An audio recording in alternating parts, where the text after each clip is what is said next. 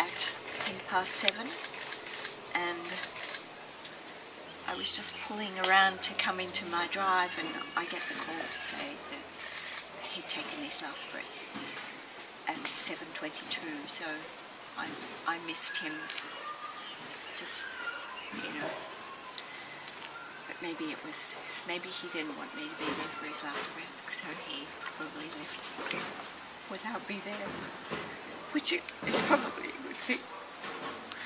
But all our hearts are breaking. But the outpour of love has been fabulous, and these two girls, Lola and Eva, have been just the love of his life, and that's why he kept going, I think. But he realised that he just couldn't do it anymore. But it was fabulous that he had such a fabulous attitude, and he gave us so much joy right up to the end. But there you go. I'm sorry that I'm not very good at this, but I feel at the moment that, you know, we're all wondering how life's going to go and whether we're going to get through it or not, but we will, because everybody does. And as the 5-year-old just said, Nan, death is part of life, and it's true. And for a 5-year-old to say it, I have to take notice. But thank you anyway. Thank you for everything. How would you like Bert to be remembered? Obviously we are hearing the tributes, as you say, they are enormous, but how would you like him to be remembered? I would like him to be remembered as the legend that he was.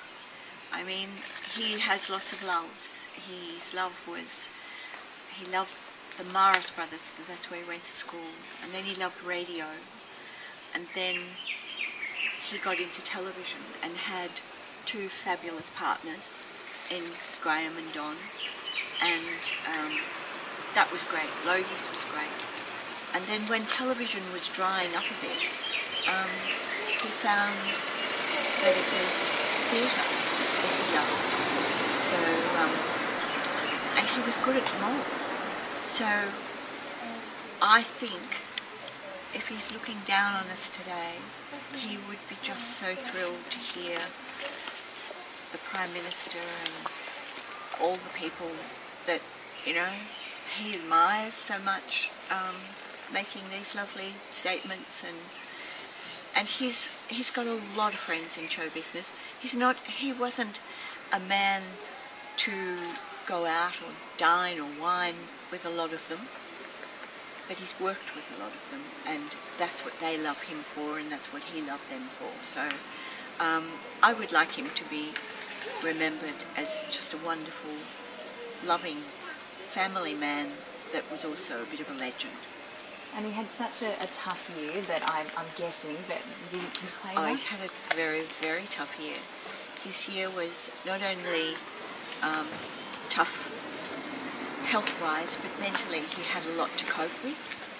And I remember saying just a few days ago that how proud I was of him, because I actually don't know a lot of people in show business in his position that would cope with losing a leg and having a few jokes about it and moving on, and he had no intention of going, because all he could talk about was things that he had in mind, and you know, I'd be good at that. I wonder how I'd go at doing Eddie's show if ever he wants to take a break. And I used to laugh because I think, you know, you're 83, you've got one leg, how would you go up and down the stairs, you know? But I loved that attitude of his. He was never going to give up. And that's what we have to take with us, don't we, girls? We have to just make sure that, you know, the love that he gave us stays with us forever. And but it's hard. It's hard. It's hard for this age group. Lauren and Eva were out to dinner last night, just having a quick little girls' meal, and I rang, and poor old Eva had to come. She didn't go in. We felt that was too much for her, but I can't get that out of my mind, really. But I have to think that he's at peace and he's not in pain. And nothing else can hurt him. Thank you so much. I'm not very good at this, and I look absolutely hideous. No. And You don't under have to here be I'm sorry. even worse. This is Eva, Eva. and this is Lola. And Lola. And they were both the loves of his life. Of course. And how old are you both girls? She's 12 and I'm 12 and 9. Yeah. We've done a great job standing next to Nan. I think she appreciated having you here. Yeah, it's a bit of moral Very support. important. That's what we need, don't Exactly, we? it's very important. Yeah, So thank you. Thank you. Good on you. you. Thanks very Bye. much. Appreciate it. Thank you. And I've just spoken to Daniel Andrews. Yes, I was going to ask about that, whether you've decided And whether to... I said yes Yeah. to a state funeral, because as I said,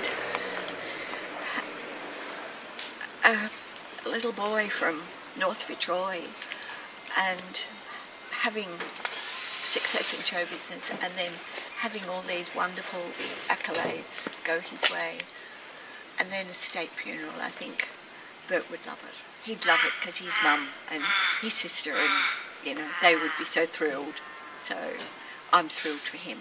So I think it'll be very nice, and it's a wonderful gesture, I feel, because he's very Melbourne, Bert. Even though he's worked in all different states, Melbourne was his state and his love. And so I think that was a very nice thing. Thank you very much, Patti.